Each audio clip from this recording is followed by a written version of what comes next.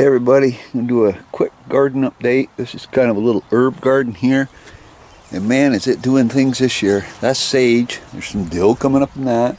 These are dill. This is the only one I transplanted some in. The rest was just all volunteers because dill does that. And that is thanks a lot, Howard, can't remember. Well, that's radishes. That's that. That is chives that started from seed from that chive bed. That's garlic. Those are beets for beet greens.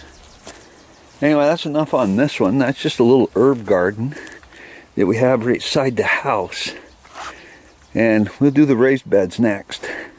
That's my horseradish looking good. This will be the first year we dig it. I'm going to dig half of it and replant it, of course. And there's a volunteer horseradish that started from a seed way down here. That's comfrey. I've cut that back once and it's come back. Those are some more chives, more catnip. That just grows on its own. I'm not sure what that is. That's got to come out of there. This is lettuce, and she's got some cabbage or broccoli in here. I think cabbage. And that's what's under that one too, to keep the bugs off. Man, she's cut that lettuce back once. That has done well this year. This is spinach. Another planting of radishes in there. That's garlic there. Not looking so great. The peppers, they're not looking so great. I think it just was too wet for them this year. Volunteer tomato. No, those were some my wife planted. These are beets. There. And there's a Japanese beetle right there we're going to mash. You're too late. I got you. Those are starting to come out. There's a few beans in this one. These are some onion sets that she started. Right in here, there's a butternut tree. And I'm hoping it makes it. That's another catnip. I'm going to cut that out of there. Probably dry some of it, but that's overtaking things. That's turnips, cucumbers, just a couple little plants I put in. Those are parsnips. They didn't germinate well. They haven't done well. Those are more beets. There's a tremendous pigweed. I better hadn't pull it straight and roll. I'll clip it off later. Carrots, another pigweed. When it's wet, the weeds just jump up on you. There's some more beets with some kind of a squash coming in there. Geez, I didn't put that in there. That's a walking onion. One of them has dropped and I put it in the dirt. That's summer squash. They're not looking so good. Maybe too wet, too cold, I don't know. The turnips look lovely. I'm going to start harvesting some pretty quick. Strawberries have gone by. There's just a few left. She got quite a few. Those are Spanish onions, yellow onions. These are beans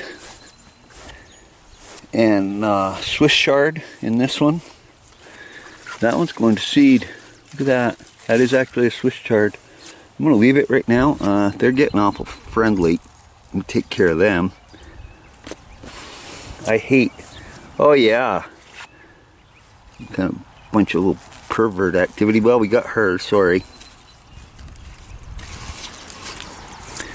I hate Japanese beetles. They eat everything and we never had them. I don't know why we got to put up with them now. I hate to spray right here because this is ready to eat. And that's not a good idea. These are potatoes. They're looking good. I did spray them for bugs. Other than that, that's about it for this part of the garden. There's some more of our potatoes there. Those are, they're not Kennebec. I'll show you the Kennebecks. These are Yukon Gold. That's some rhubarb that's never done anything. This is the cucumber patch this year. I got a dead leaf there. I gotta check that out. I wonder if I got vine borers. Those are sugar pumpkins, but they're not doing very well. Sunflower that just grew.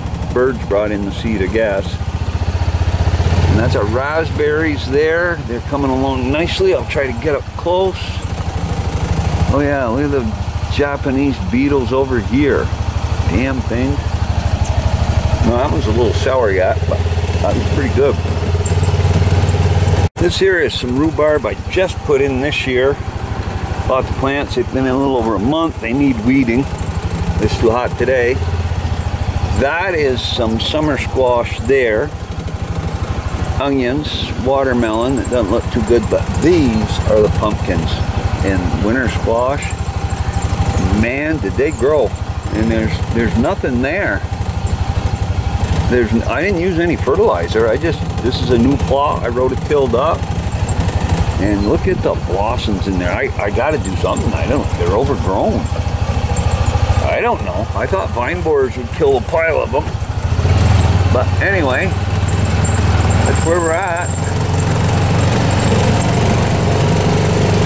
Oh look, there's a pumpkin coming right there already for July 6th, 7th. In this last garden area is the tomato plants.